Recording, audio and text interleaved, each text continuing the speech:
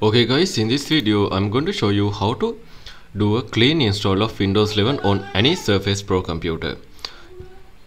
I think you know Surface Pro computer is ARM based computer. It is slightly different than normal installation. So let's get started. First you need to open your browser. So then after you need to go to address bar, type Windows 11 download like this, hit enter. You can see the first option, download Windows 11, that is official Microsoft website. Simply tap on it.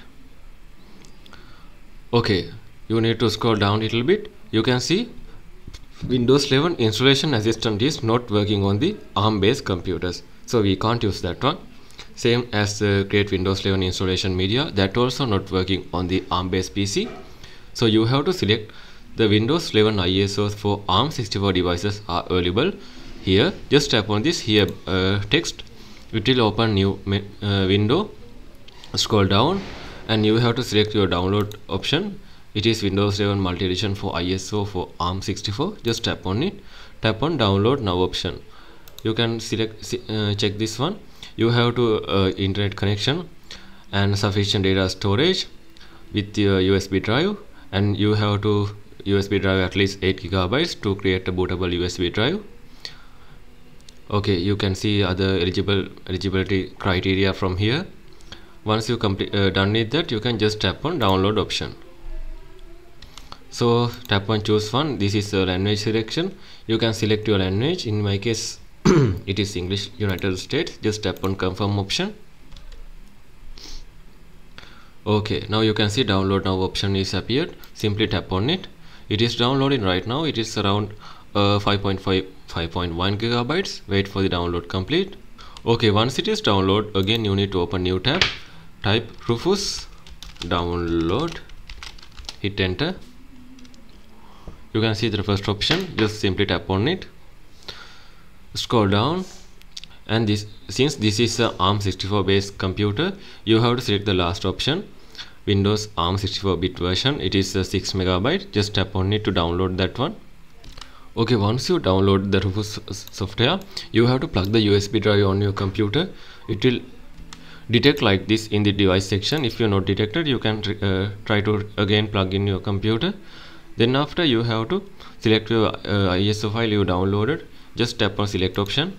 Okay, you can select the ISO file you download from here. Then after you have to select your partition scheme. To check your partition scheme, you have to right click on your computer on the start menu. Then after go to disk management option. Assume you need to install it on the this disk. There are 2 disks in my computer. You need to right click on it, go to properties, go to volumes option. You can see partition style. It is GPT, guided partition style.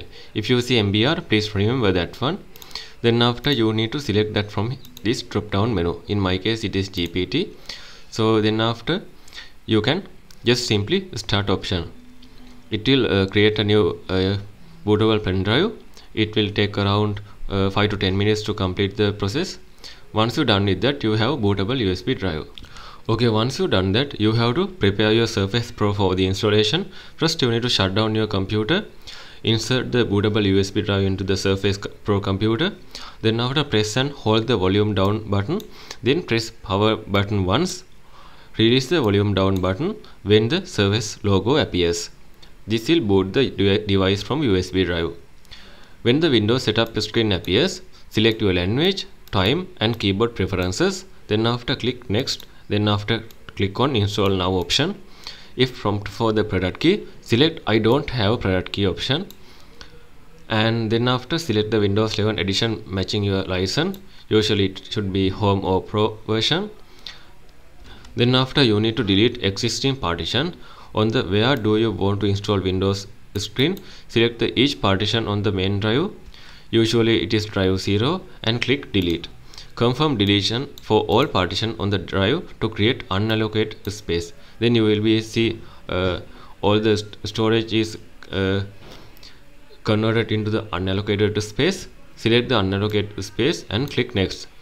Then after Windows setup will be created necessary partitions automatically and install the Windows 11 on your one of the disk.